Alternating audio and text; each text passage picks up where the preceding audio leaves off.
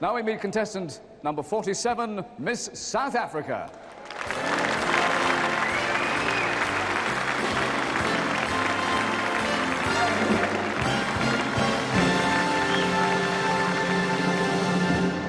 Anneline Kriel, is that right?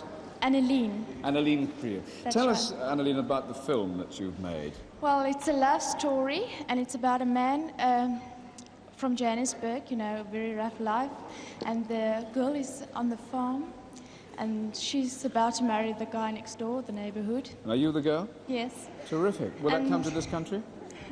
No, I don't think so. You were not involved in the film Gold, were you? No. That was filmed in your country, of Yes, course. that's right. Yeah.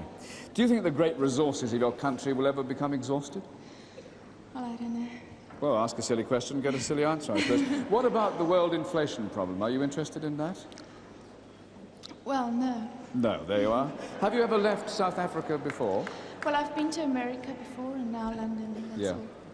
But where, did you go to America at this time of the year? Have you seen London in the summer, ever? No. This no, is the first time? First time. Yeah, you did answer.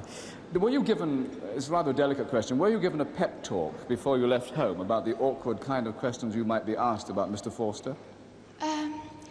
No. Nobody said anything to you? No. When they ask me about politics, I just must say I'm a beauty queen and nothing to do with politics. And you're not interested in politics? Yes. You don't want to discuss politics? That's right. Thank you very much, Miss South Africa.